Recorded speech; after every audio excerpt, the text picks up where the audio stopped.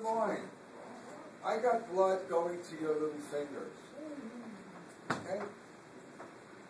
And you hear a gunshot outside. From there, where are we heading? Yeah. I think we ought to. Well, the door's locked. Very good. Right behind the table, right?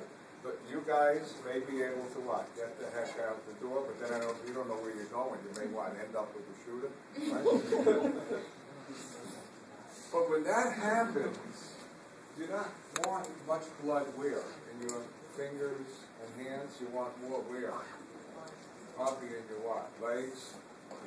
Definitely to my heart, my lungs, right? My brain. I got to think what? Quick, what am I going to do? Okay? So look what nature does. This is just unbelievable. There is a connection between an arteriole and a venule. See this direct route that I'm pointing to?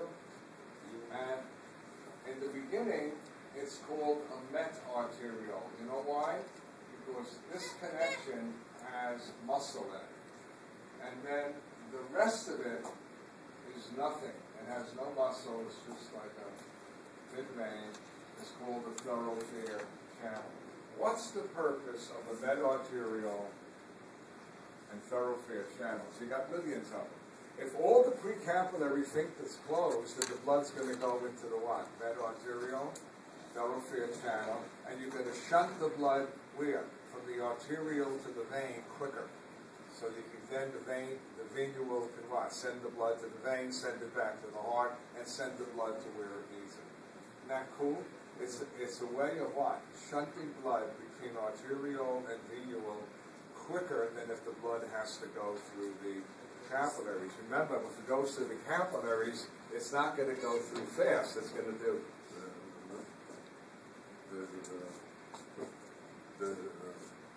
but if I send it through the thoroughfare channel, it just what? Goes straight. Yes? So are capillaries anastomosis?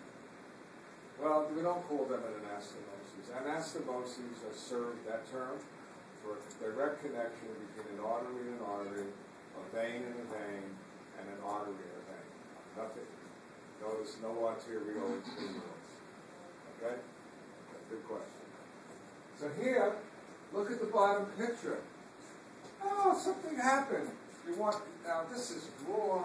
It will send some blood to the capillaries. Remember, you can't shut it down completely, otherwise the tissue would die, right? But the point they're making in the lower diagram, they're pretending all these precapillary sphincters are closed. Now the blood has no choice but to what? Go in this.